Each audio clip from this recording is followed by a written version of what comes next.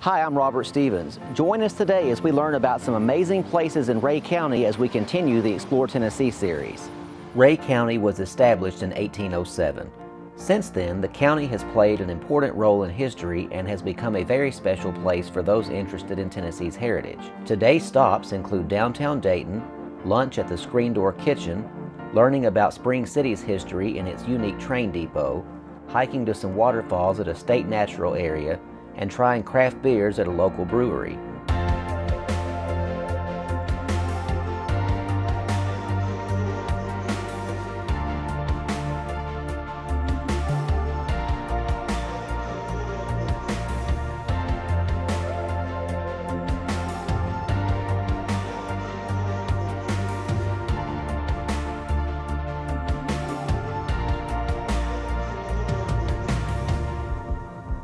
But first, we're going to the famous Rhea County Courthouse, where in the 1920s, local school teacher John Scopes was put on trial for teaching evolution, resulting in what people know today as the Scopes Monkey Trial.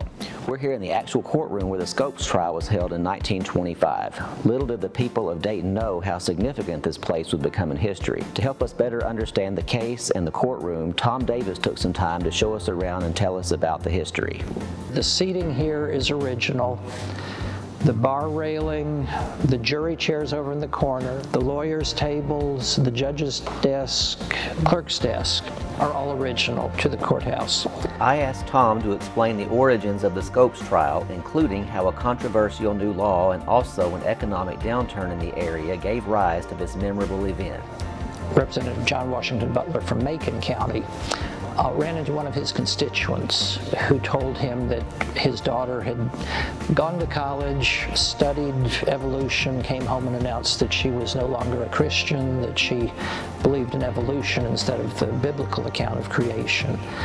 Mr. Butler thought that was not a proper thing for publicly supported schools to do, to change the beliefs of children. In early 1925, Representative Butler passed legislation that prohibited teaching evolution in public schools.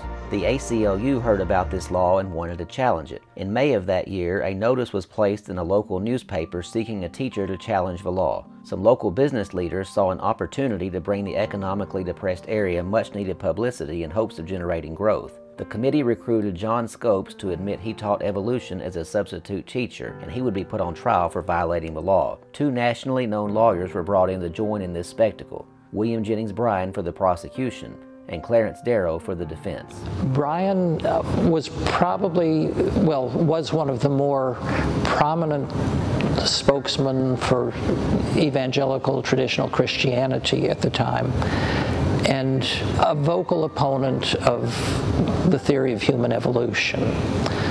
So he was invited, he accepted. Shortly thereafter, Clarence Darrow was at a party in Richmond, and a reporter, Henry Louis Mencken, came up to him and said, "Look, you need to go defend that school teacher.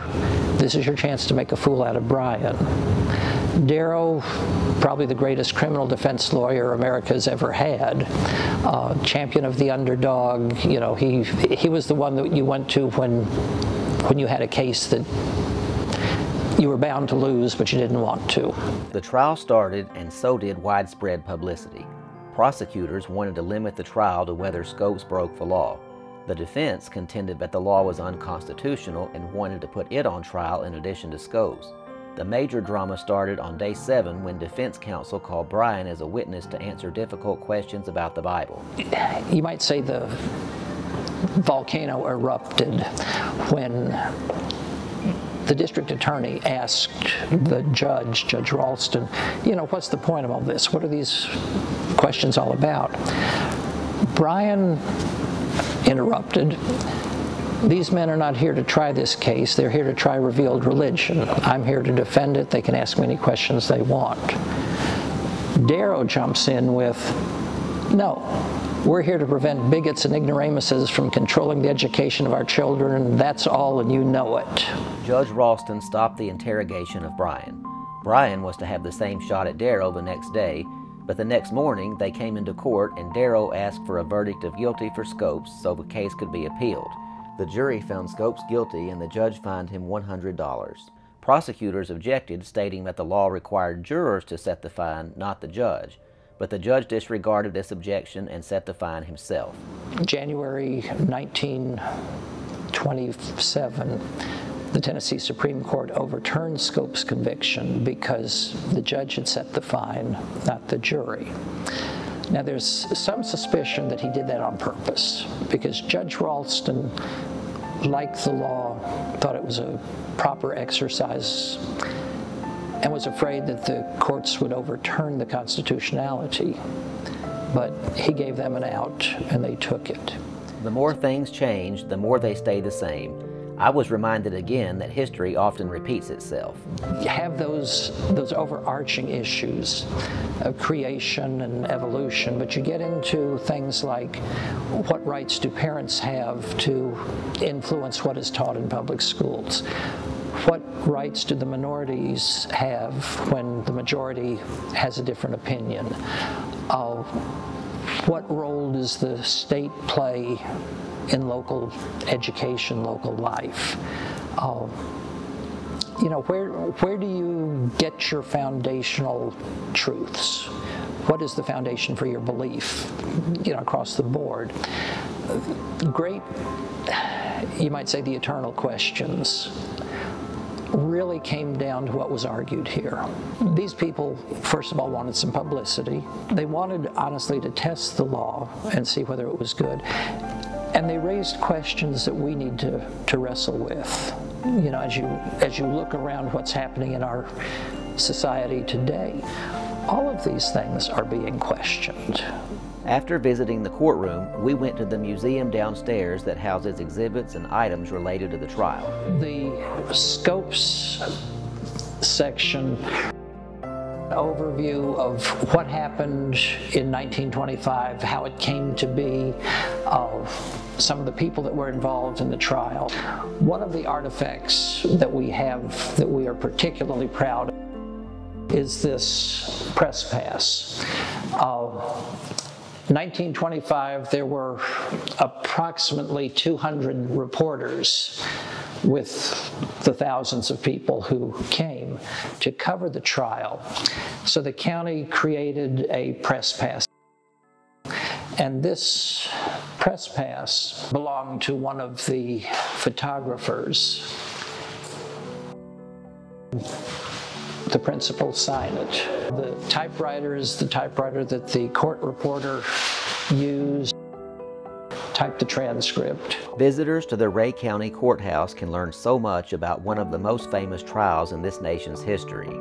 After seeing the courtroom and exhibits firsthand, I left with a much better understanding of the Scopes trial, how it became an international spectacle, and how the issues then are strikingly similar to those being debated today. After visiting the county courthouse, it was time for lunch. Some local people recommended the Screen Door Kitchen, which turned out to be a great choice. Gabriel and Eva Camp live and run their restaurant in the same beautiful house. As always, I like to know what the most popular menu items are when I try a new place. Shrimp and grits is obviously a big seller. Meatloaf is also a big seller. We do a lot of pasta because I'm a sucker for Italian-American comfort food. And then we try to branch out a little bit. My passion is traditional Mexican, which is not really a market for it here. So we try to kind of infuse that into the menu program. You know, we've designed this business around quality of life, both for ourselves, our staff, and the community around us. We basically try to seek and serve the people in our community. We're tailored to locals. We have a fair amount of travelers. This area is exploding from a real estate perspective right now. I asked Gabriel what his family's vision is for the Screen Door Kitchen. So we're a family-owned business. We just want this to be a neighborhood place, something that's approachable, where you can bring your children and come hang out and just exit. We try to keep that price point, you know, at an approachable level so that everybody has access while still maintaining, you know, stringent quality standards. We have a very, very loyal fan base in terms of local customers. We have a lot of people driving through this area. I think people are starting to kind of slow down and realize that taking the back road and, you know, taking the secondary byways as opposed to just a straight shot through the interstate is a lot more fun. Even though it takes a little bit longer, you don't miss everything. Just like the locals who recommended Screen Door Kitchen to me, I would definitely recommend it to this community's visitors. About 15 minutes north of Dayton is Spring City. Spring City has a special community feel which is illustrated well at its train depot housing a museum. Local historian Gordon Reed showed me around and educated me about the area, including a group of women who formed a company during the Civil War calling themselves the Rhea County Spartans. There was a group of ladies, somewhere between 25 and 35, something like that, give or take a few, and they formed their own company. They had lieutenants and captains and privates. In addition to the Rhea County Spartans, I learned how a tragedy in Spring City launched a national safety movement regarding buses approaching train tracks. A train hit a bus here, right at this intersection right here, killed 11 children. There were 47 kids on the bus. It left, and I tell people, school let out, and just a matter of minutes, there were sirens everywhere. And town panicked. Nobody knew what happened. And that's where, as you can see the back part here of this bus, that's where the kids, most of them died, and these are the ones that died. They were two cousins, they were two brothers. I saw the wreck. I was in first grade, and parents were running every which way trying to find what happened, you know, they knew something bad. If you've ever heard of the law, Stop, Look, and Listen, that was these ladies from Spring City that had children on this bus and lost children. They went and petitioned the governor of Nashville, and that's where the Stop, Look, and Listen law was put in effect. And it went from Tennessee to all over the United States. And it started here in Spring City? It started right here in Spring City, the Stop, Look, and Listen law. I had heard of the Stop, Look, and Listen law, but I was very surprised to learn that a tragedy here in Rhea County led to its passage. They say there's probably countless people's lives have been saved because of that law being put in effect. Visitors to the Spring City train depot can also learn about local families in the area and other interesting historical and practical information. Spring City has numerous amenities to offer its residents and visitors. The community is also the home of Watts Bar Lake, which is popular for those who enjoy fishing, boating, swimming, and water skiing. A lot of lake property around here, and the mountains are real close right behind us. You can see the mountains, a lot of beautiful driving around here. You're not far from Chattanooga, Oxford, and just a good place to live.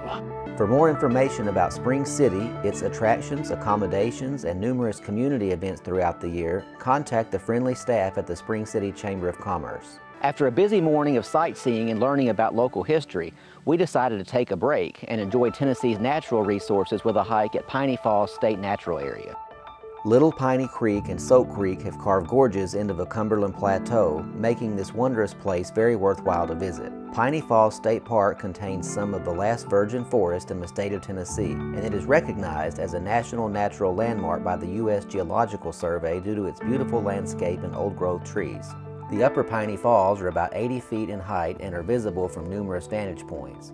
If you enjoy nature, Piney Falls State Natural Area would be a great place to spend some time.